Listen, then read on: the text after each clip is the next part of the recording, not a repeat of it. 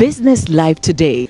My name is Darryl Carr. Thanks for being with us tonight. We begin with China-Ghana economic ties, and Chinese ambassador to Ghana, Her Excellency Sun Buanhong, has allayed fears the government of China would use its economic power to exploit natural resources of Ghana in its recent dealings.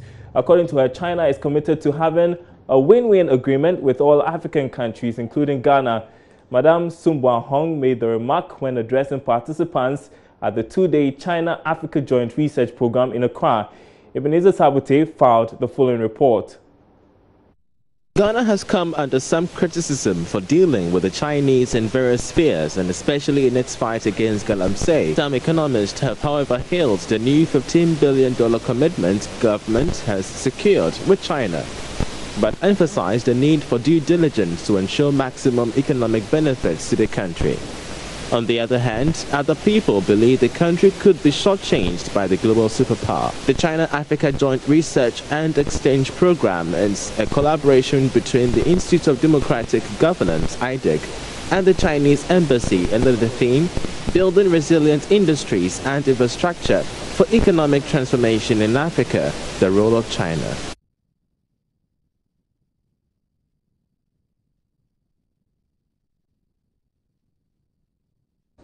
We apologize for the poor quality of sound. They will fix that and get that story right back to you. Moving on now, and the Ministry of Energy, Minister of Energy, Boakye Jacko, has expressed worry over the annual incidence of contaminated fuel at the bulk oil storage and transportation company. At a press conference this afternoon, Mr. Boakye Jacko disclosed that BOST did not, however, require any permission to oversee and sell contaminated fuel. The minister also set up a committee led by Dr. Lawrence Dakwa, head of chemical engineering at the KNUST, to review the operations of BOST in a bid to prevent future contamination of fuel. There is a market for contaminated products that is quite separate and apart from the normal market for petroleum products. It is therefore not possible to sell contaminated products at pump prices, since they require further processing before utilization. By practice, a company did not even have to be registered to buy contaminated products from BOST. In the particular case of Movenpina, which bought the 5 million liters of contaminated product, it was a duly incorporated company under the Companies Code of Ghana at the time the transaction occurred. It is not the case that the MD of BOST owns the company that bought the products. And 9, it is also not true that the address of or phone number of Movenpina is the same as that of the BOST MD. In the investigations carried out so far by the state security agencies and the MPA shows that on the basis of previous practice, there was no wrongdoing at BOST on the sale of the 5 million liters for the contaminated products.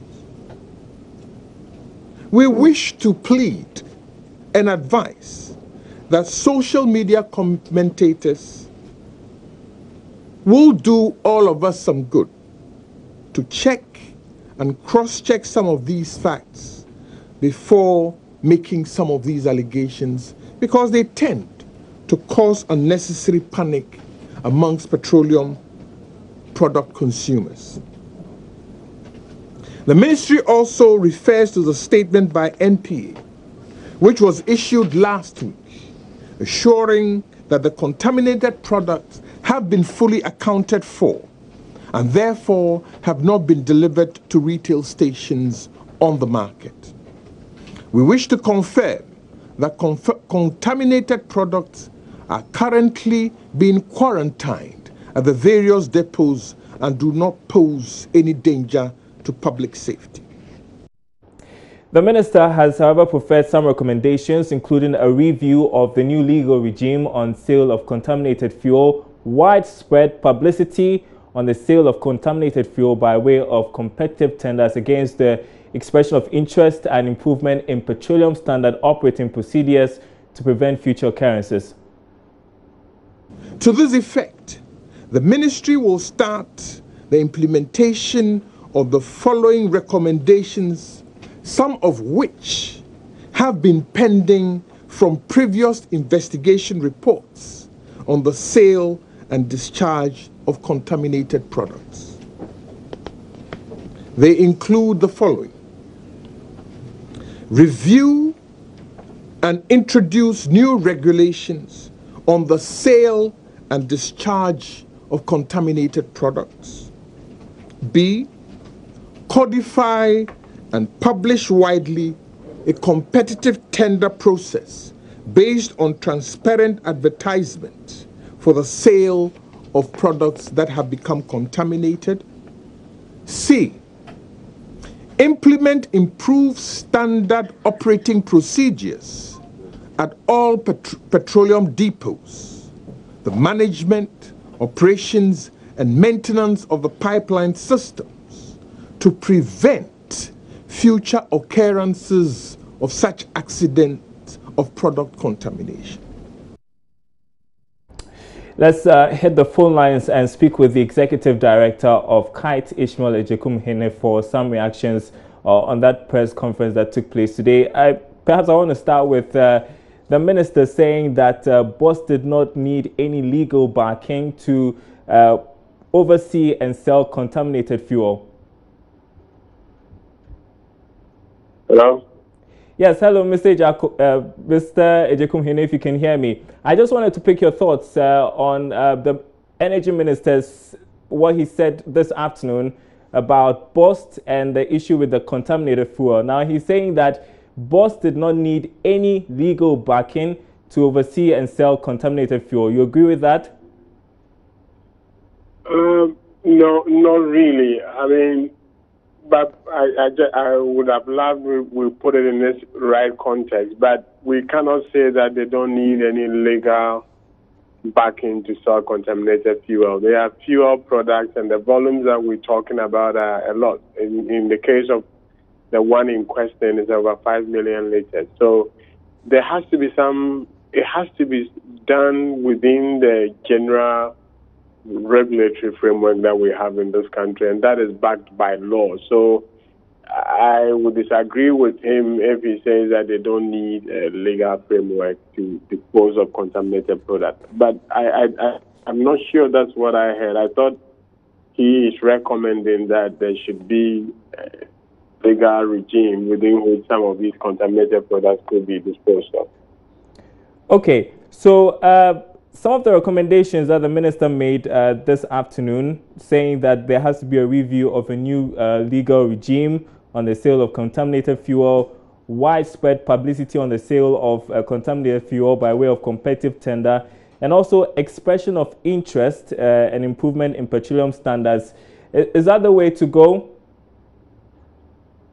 Okay, I think in terms of what is the way to go, I'm not too sure until I've seen the full report with all the evidence that the BNI and the National Security they have come up with. Because if truly they don't find any wrongdoing on the part of the managing director, that's one issue. But going forward, I think basically what the minister is proposing is having a system in place to take out arbitrariness and getting some regime to regulate how contaminated products are dealt with. But I guess his prime concern, if I understood what he said correctly, is to find out or come up with very good recommendation as to how the contamination will not even arise in the first place. But I think it's proper that there has to be, it appears at the moment, it's a practice that they don't go by any regulation and they'll get rid of the contaminated product, and it's also by either sole sourcing or expression of interest. So I think if that's bound to happen, and I'm not saying that should be happening, but if it's going to happen, then there has to be a system in place that if somebody doesn't follow it, then we can hold that person to account. I mean, I also don't understand how anybody can be dealing with products, whether it's contaminated or off-spec or whatever, without license. I think it is not enough for us to say that because they are off-spec and they are going to use it for other purposes. I think those companies will have to definitely have some license, and they have to come under the regulation of MPA. But under the circumstances, if it's true that all the BNI report is exonerating the managing director, then I guess that's the only way forward to make sure that future occurrences are curtailed, and if they do happen as accidents, there's a proper and a very fair way of disposing of those products. All right, you heard Ishmael Ejekumhene there, Executive Director of Kite, sharing some thoughts there. We want to move on now. The IMF has confirmed that it is in talks with government over the possibility of extending Ghana's program with the fund, but it was quick to add that the country is yet to send a formal request to the IMF ahead of its board meeting on Ghana later this month. George Afe has more. According to a statement issued by the IMF in response to some questions sent by Joy Business, the fund noted that any extension would have to be made formally by the authorities, and the IMF understands these issues are under consideration. This is despite claims by sources close to government that it has agreed in principle to extend the IMF program to December 2018. But it now looks like that intent is yet to be formally sent to the IMF, as the board prepares to meet later this month to consider this request and review Ghana's performance so far under the program. For some, the concern is that whether the formal request will be made on time so that it can be presented to the board later this month. This because this could be the appropriate time that the request can be considered if Ghana really wants to extend the program. The IMF in a statement also admit that the program targets, especially on how government can spend, would also have to be reviewed if the extension request is indeed granted. This is to ensure that Ghana will be able to achieve the set objectives at the end of the program. The fund also is of the view that it is prepared to give authorities more time to restore fiscal discipline as envisaged in the 2017 budget. In other news tonight, the Greek Minister Dr. Kotos Owusu-Efie has hinted of plans by government to engage banks to help secure funding for fruit and vegetable production. This is coming in the wake of the ban on food and vegetable exports to China and Europe over quality standards. Government is, however, engaging Chinese authorities while working with stakeholders to have the ban lifted by September, when a team from the European Union visits the country for a review. The Greek Minister Dr. Kotos-Efie says plans are also underway to find a lasting solution to the financing challenge of the exporters to the economy's benefit. You know that vegetables, fruits and vegetables are more delicate products. So they have a different requirement in terms of the refrigeration and the handling. It's more expensive, it's the high end of the market. So it needs specialist interventions of the private sector, of the kind that we've seen here exhibiting their goods, and the people that we met this afternoon. We need to make sure, as they themselves said, that they are well heeled when it comes to financing requirements, because their financing requirements are much higher than ordinary agricultural produce. We'll be talking to the banks to ensure that once the ban is lifted, they will make facilities available for them to expand their activities so that whatever we've lost in the last 2 years, we can catch up in a very short period of time to add to our portfolio of agricultural exports to enhance production and export earnings in this country. Meanwhile, President of the Concerned Farmers Association, Nana Obuade Opambo Boateng, says there's more to the issue than just working with farmers to lift the ban. Yeah, the whole issue is like we are not serious as a country, because I have not heard Cote d'Ivoire being banned for this, even Togo here being banned for this. But why Ghana? All because measures that are supposed to put in place are not there. talking about cold room and the other things. Where are they? And one, there was even an incident that a cold van was even given to the vegetable farmers just to use. This cold van, there's no whereabout of the cold van as I'm speaking to you.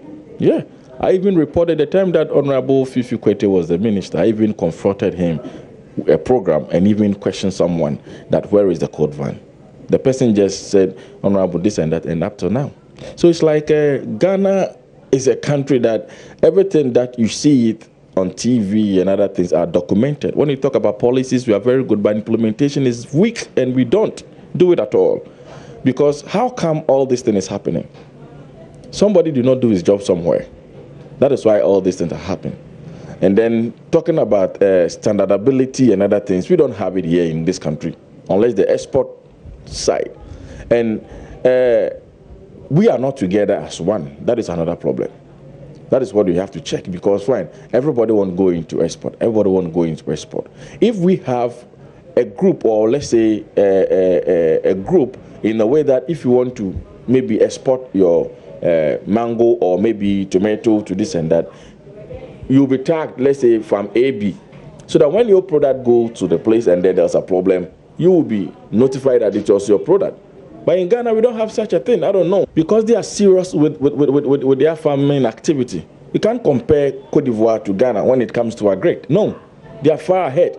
Let's look at some of the things they're doing. Because they do they have a cold van which will carry the stuff from the farm to where the destination of the thing. But here we don't have it. You will see mangoes being packed on a truck. The other day I saw even this van. Taxi caravan full of pepper for export. Just imagine. So it's like we need to do our things very well, because when you go to Abidjan, they have their vans and other things that packed all these things. Very nice, cold van and the rest. But let's ask Ghana, how many cold vans do we even have? How many storage facilities do we even have within the district? That maybe if you want to export your pepper and other things, you just send it there and then the van will just come and pick it up. We don't have it. You're watching Business Live on the JoyNews channel. We are taking a short break. We'll have an update on the stocks right after this. Business Live today.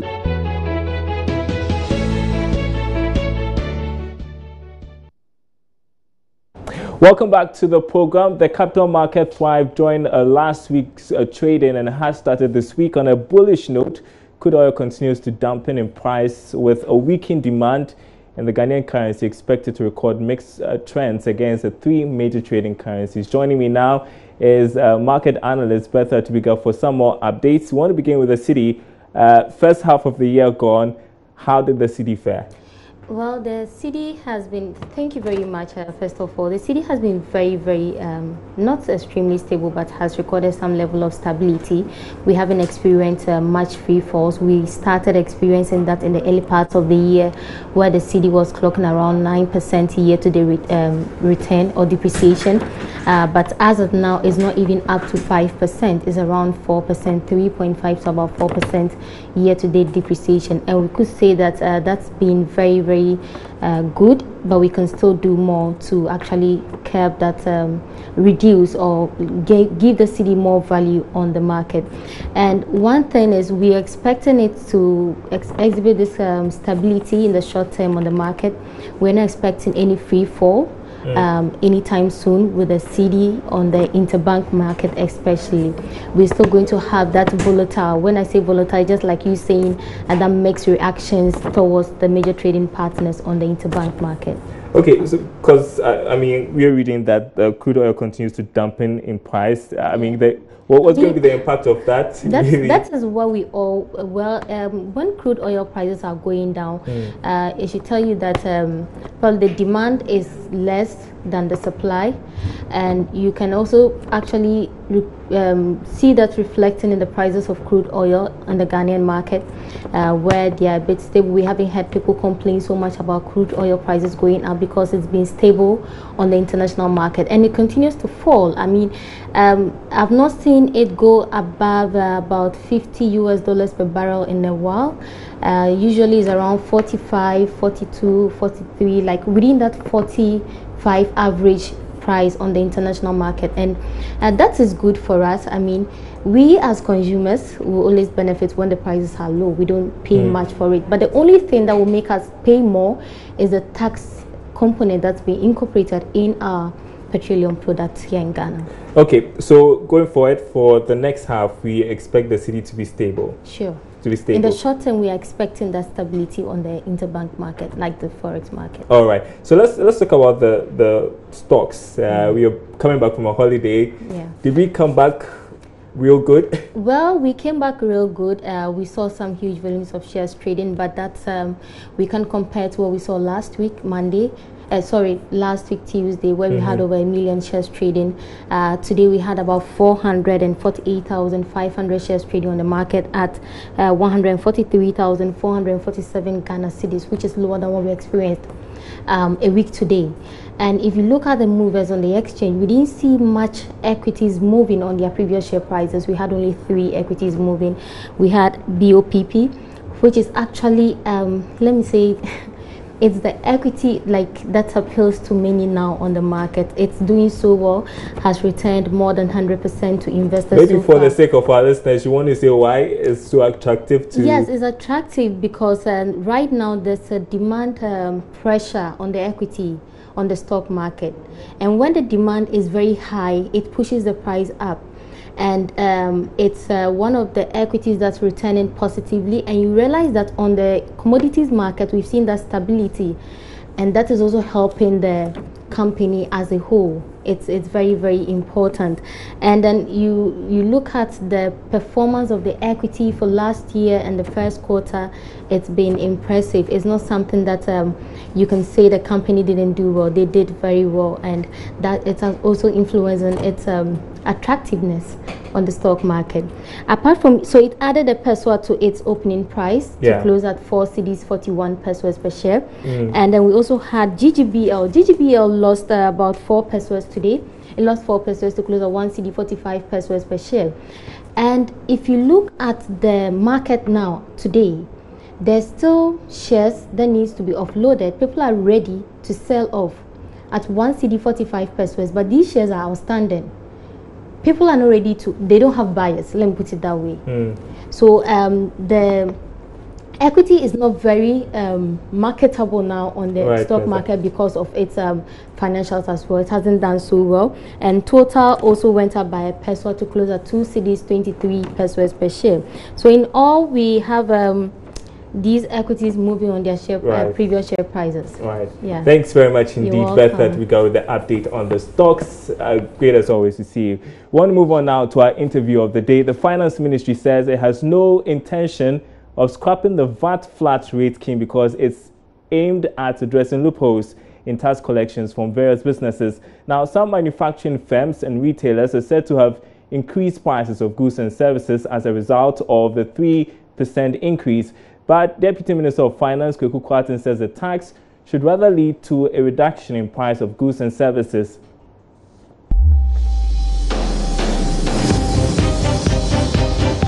Interview of the day. I do not think that this flat rate, a flat VAT rate, should lead to any increases in prices at all.